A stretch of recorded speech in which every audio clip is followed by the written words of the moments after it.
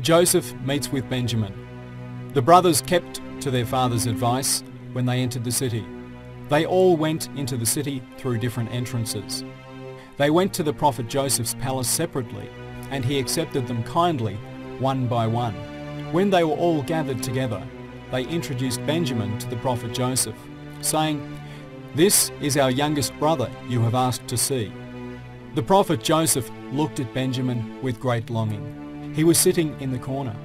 The prophet Joseph was desperately waiting for the evening so that he could be alone with him and talk. Joseph ordered a feast be prepared for his brothers. He made them sit 2 by 2 at the table. Benjamin cried when he was left alone and said, "If my brother Joseph was alive, I would be sitting with him now." The prophet Joseph then sat next to him in order to comfort him. After the dinner, Joseph showed his brothers to their rooms where they would be staying. There would be 2 of them in each room. Benjamin was again left alone, and the prophet Joseph asked him, "Will you be my guest?" The prophet Joseph had finally found the opportunity to be alone with his brother. "Would you like me to be your brother in the place of the one you have lost?" Benjamin felt very emotional and cried, "Who could find a brother like you? But you are not the son of my mother Rachel and my father Jacob." The prophet Joseph couldn't bear it anymore and hugged his brother with love, saying, "Don't worry, I am your brother Joseph, whom you thought was dead." Benjamin started shaking from his nerves. He couldn't believe what he was hearing. Was this person who was hugging him really Joseph? He felt his heart was almost going to stop from excitement. The 2 brothers sat and stared at each other for a long time, and after they calmed down, they started talking. The prophet Joseph didn't want his other brothers to know who he really was at that time. He reminded Benjamin about this and asked Benjamin not to tell the others that he was Joseph. The prophet Joseph was also determined not to send Benjamin back.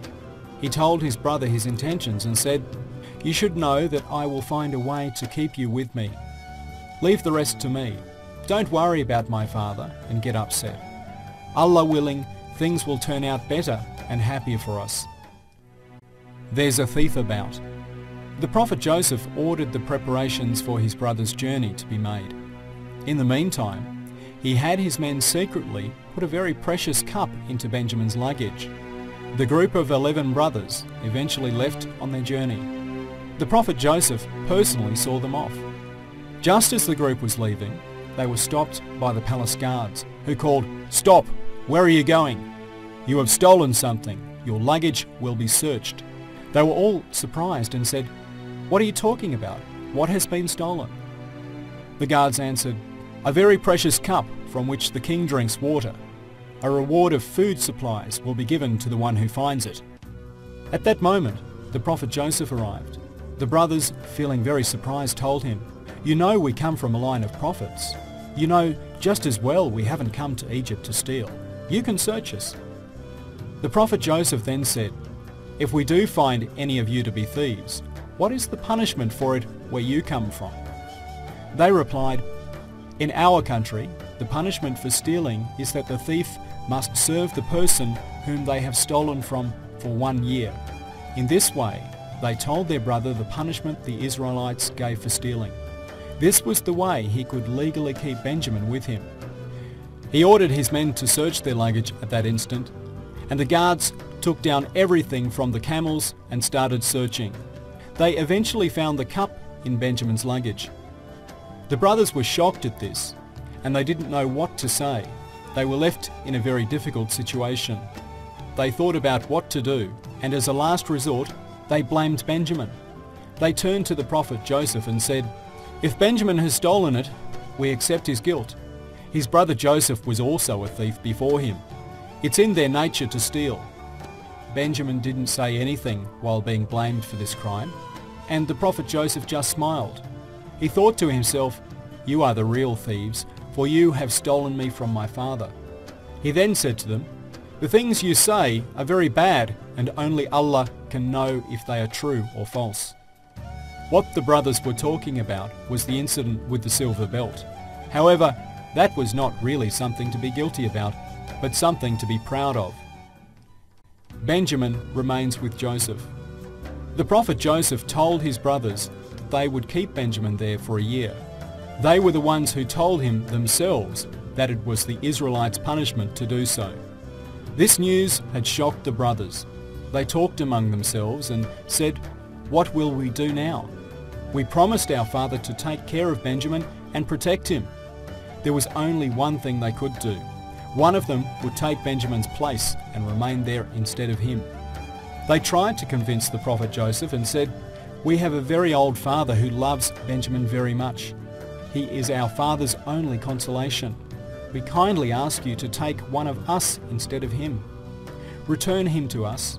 You are a very good person and like to make people happy. Please accept our offer." However, Joseph refused them at that instant and said, "Allah forbid, that's impossible. We can only keep the one who we found the stolen item on. It would be unfair for someone else." The prophet Joseph wouldn't accept their offer no matter what they said. He let the others go free and kept Benjamin with him. Their hope of taking Benjamin back with them was over. They started talking about it, and Yehuda said, "We promised our father we would protect Benjamin. We even swore to protect him, and for that reason I will not go back until I get Benjamin, and so that my father forgives me. You go ahead and tell father what has happened." Yehuda remained in Egypt and the others went back. They were very upset about what had happened. They arrived home, and when the prophet Jacob couldn't see Benjamin with them, he asked where he was. "He has been kept in Egypt for a year for stealing." The prophet Jacob replied, "No, my son is not a thief." The sons replied, "You can ask the man who was with us during the journey. They saw what happened."